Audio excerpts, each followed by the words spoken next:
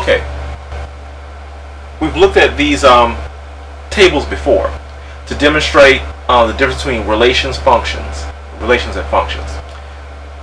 According to definition, which of these would be a relation?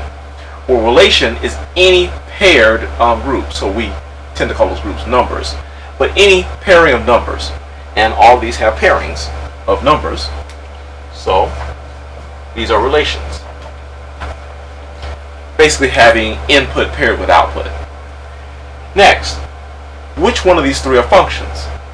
Well, to be a function, you have to have one input for every, one output for every input. One output for every input. Let's take a look. For this one here, does 1 have more than one output? No. Does 2 have more than one output? Nope. Does 3 have more than one output? Nope. This one is a function. The next one.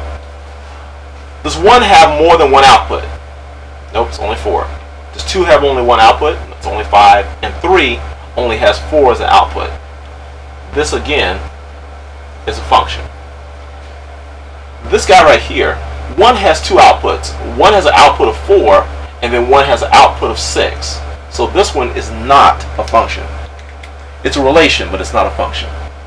Next, which one of these are one-to-one? Well, this guy is out of the running, so we can only check these two because f needs first be a function. Well, this one fails at being one-to-one because if you take the inverse, you're going to get input 4, output 1, input 5, output 2, input 4, output 3, and you see that the inverse produces different output. And this one, 4 produces 1, 5 produces 2, 6 produces 3 as an inverse. This one is also one-to-one. There's a second way of telling whether something's one-to-one without seeing the actual points. We can look at the graph.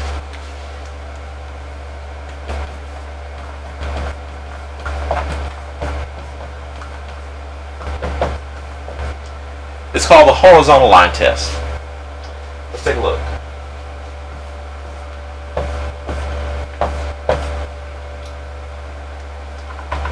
Okay. Here's a relation. Here's a relation. And here's a relation.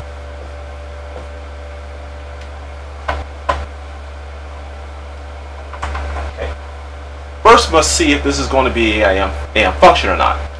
But to tell if something's a function, we use the vertical line test. What the vertical line test does, it strikes your graph and looks at points. And you can make rough estimates at the points. Let's say we hit 2, 3 there. And here we hit, let's say 2, sorry, that should be a -3.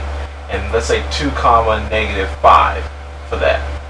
Well, just the fact that we hit 2 points that have 2 as an input but different outputs lets us know that this may be a relation, but it's not a function. Here, if we send a vertical line through, we only hit 1 point at a time. And so what we have, let's guess that at 2, -2, 3. Okay. So vertical lines do not give us 2 points there. So this one is a relation that has to be a function. Now, if we use the horizontal line test, we get 2 points again. Let's say this is -5 and -2. And this point here, let's say it's 3 and -2.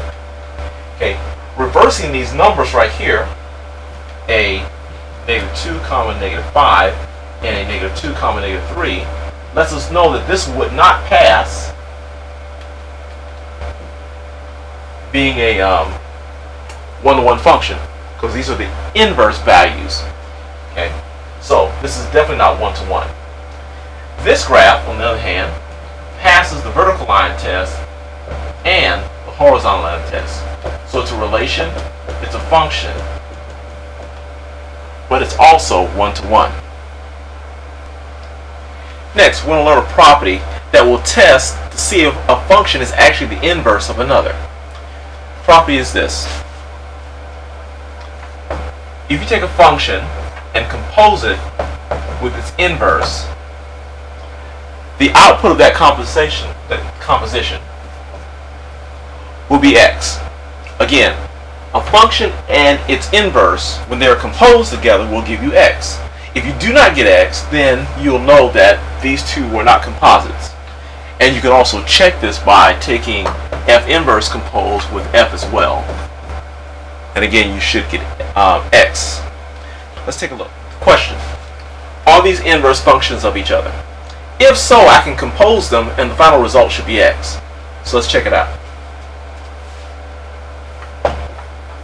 F composed with g is the same thing as the function f using g as an input. Using g as an input means we're going to use 5/2 x minus 3. Well, what does this look like? This is the function f, which is 2/5, inputting the function g, 5/2 x minus 3, and then plus the 3 here. Okay. Now I'm going to distribute the 2/5 here and here, and we'll get x, and we'll get negative 6/5 plus 3. And then when we add these by getting common denominators, let's see, 15 over 5, and we end up with 4 plus 5, which is 9. Okay. This is certainly not x. Therefore, we can conclude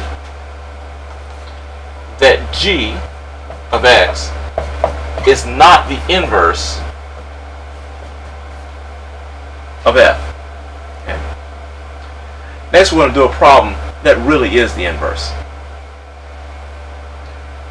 Okay, this is our second problem. We have the function f and the function g, and we're wondering, are these inverses of each other? So we'll take f composed with g, which is f, where g is an input, which means that f has 5/2 x minus 15 over 2 as an input. This says that we have 2/5, and then the x is replaced by 5/2 minus 15 over 2, 5/2 x, should I say. And when we distribute this, I'm sorry, plus 3. And when we distribute this, we're going to get x here, and 2 times this will give us minus 3. Okay. And finally, the plus 3 is still on the outside. Those two are going to cancel, leaving us with just the x. Okay. Since the composition of f and g gives us x, we can conclude that g is equal to the inverse of f. G really is the inverse function. Let's try another example. Here I want to know if g is the inverse function for f.